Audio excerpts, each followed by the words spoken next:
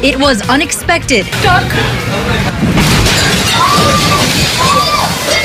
Time to go. On the storm's third day, heavy surf wreaks havoc up and down the coast, damaging 2 piers, sending boats adrift, and the amazing story of survival as a restaurant gets hit hard.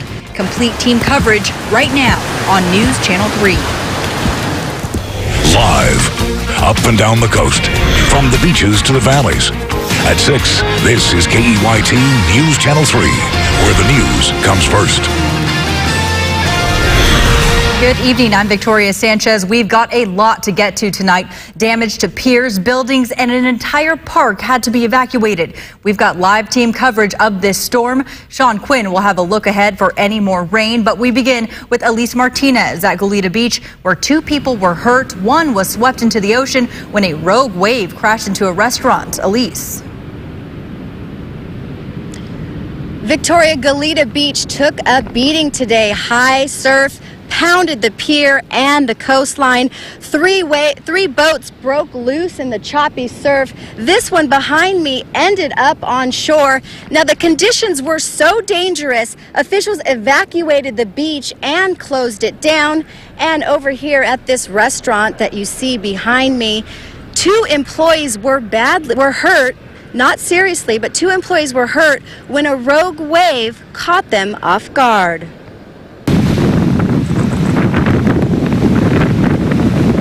When the sea is as powerful as this,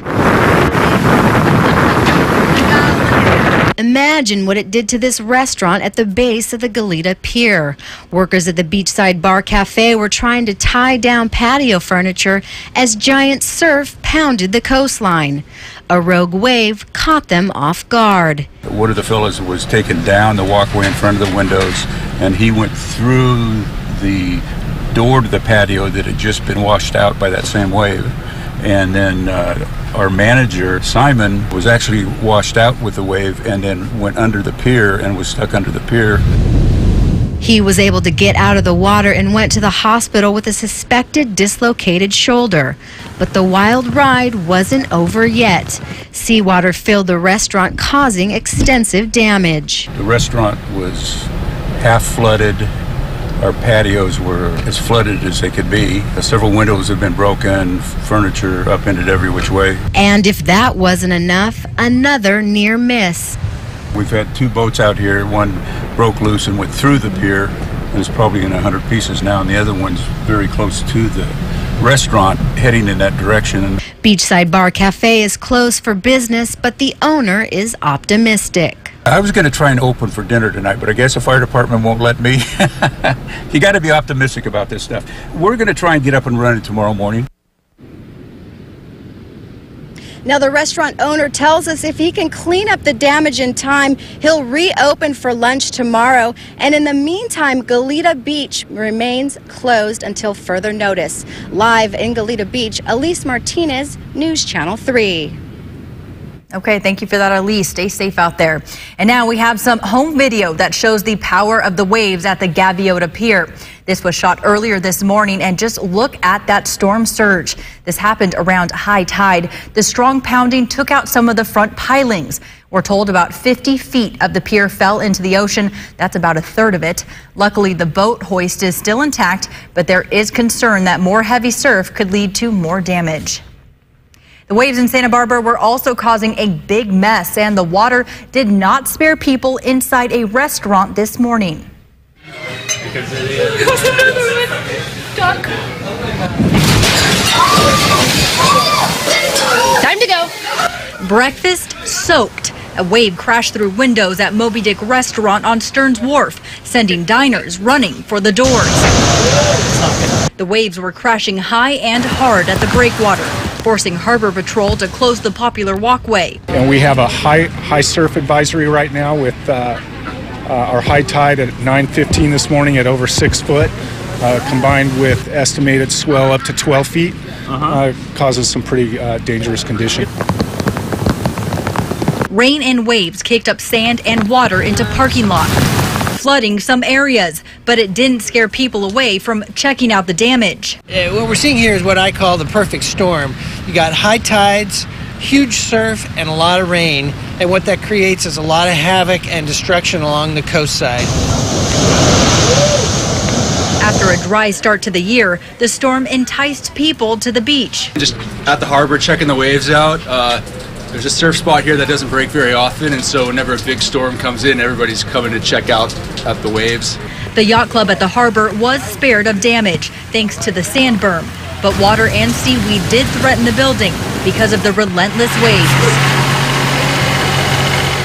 Let's turn it over to weathercaster Sean Quinn. Now, Sean, we need this rain, but it seems to be coming all at once. I know. It's always been the joke around Central and Southern California is that, we get our weather, but it happens in the span of about 10 days or so. That's a classic example of what we're seeing. We got some much-needed rainfall, as we've been saying. We got about 1 to 3 inches along the coastline across the last few days.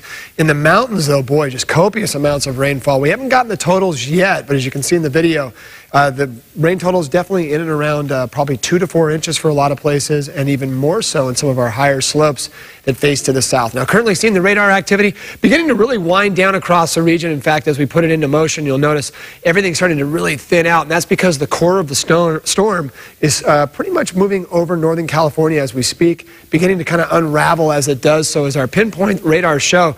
Especially the farther north you go, you're seeing less and less rainfall. Really, our biggest focus will be down to the southern areas of our region, and that would be in Ventura County, and that is because we are seeing a little bit more activity down there. You'll notice right there those higher cloud tops showing up. That's the heavier cells of activity. One right over the Oxnard Plain, as you can see right there. So I'll be back in just a moment. We'll talk about what to expect for the overnight as well as you head into Sunday. And then I can't believe I'm going to say it, Victoria, but some much-deserved drying out time. I'll be back in just a moment. Okay, thanks for that, Sean.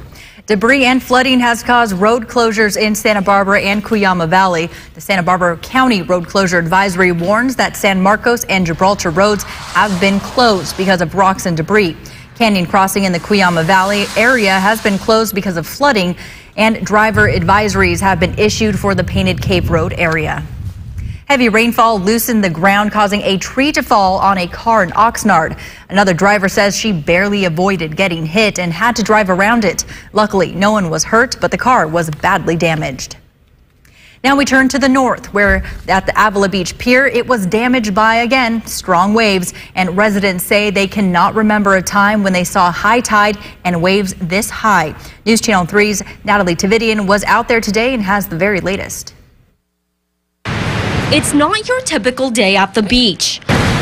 Locals taking pictures of what they say is pretty rare. We're experiencing a very angry ocean. The boards on the pier are lifting up from the swell underneath the pier.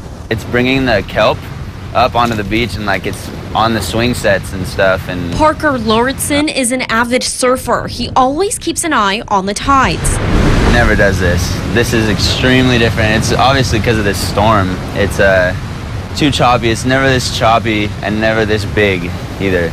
This is the biggest I've ever seen Avila ever. It never touches the bottom of the pier or even comes close. The highest tide was actually measured at standard at 5.8 feet, but there may have been storm surge on top of that. So we were seeing waves overtopping quite a distance into the parking lot over the port.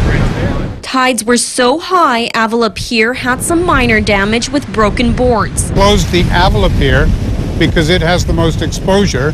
The tides were highest early this morning, and that's when officials say they saw the most damage happen. We did have some waves come up, hit the bottom of the pier, and break some boards loose. As residents continue to snap photos of all the damage, they're urged to be cautious. Respect the ocean, respect the tape that says, hazard, don't go here. The pier in Avila will stay closed until everything can be repaired, and that won't happen until the tides go down.